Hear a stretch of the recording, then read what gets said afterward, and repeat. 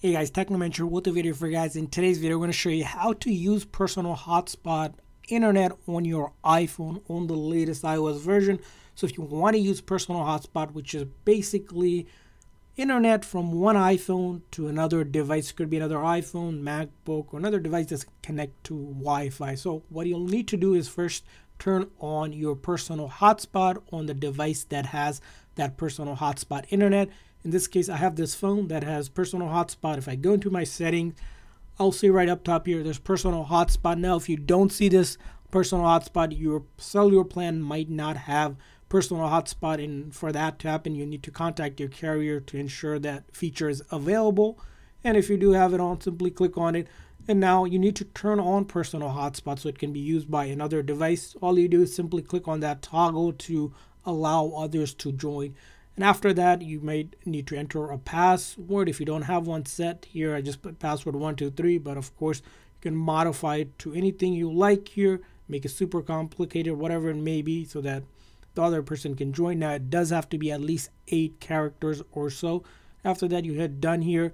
And now in order for you to use this personal hotspot on another device, simply just go ahead into your setting of that device. For example, I'll use it on this iPhone. But you're going to look for the Wi-Fi setting. So whatever device you're using it, you click on the Wi-Fi like you would connect to a regular Wi-Fi. Right now it's connected to a regular Wi-Fi, but I'm going to look for the hotspot. And as you can see here, the hotspot option is right here. That's available for us. Now, if I see those lines between this is a regular Wi-Fi and this is a hotspot with those two links. Now, in order for me to use this hotspot, I simply click on this. And now it will allow me to use that personal hotspot. Now, if you are connecting for the very first time, right, it might prompt you for the password. So let's give you an example here.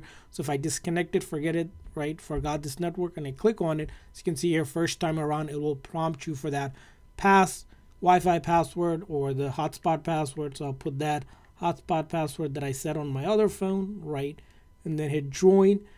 And then as you'll see here, when it does join, this link up top will indicate a successful connection. And now we're on our hotspot on this device from that device. And that's how you use it.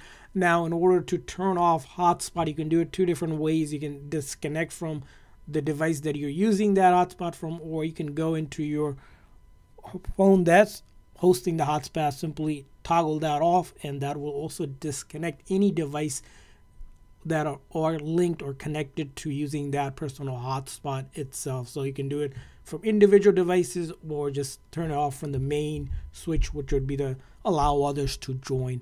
And that's how you use personal hotspot on the latest version of the iOS on your iPhone. I hope this video was helpful. If so, please make sure to like and subscribe button for more tips and tricks for other iOS devices. See you guys next time.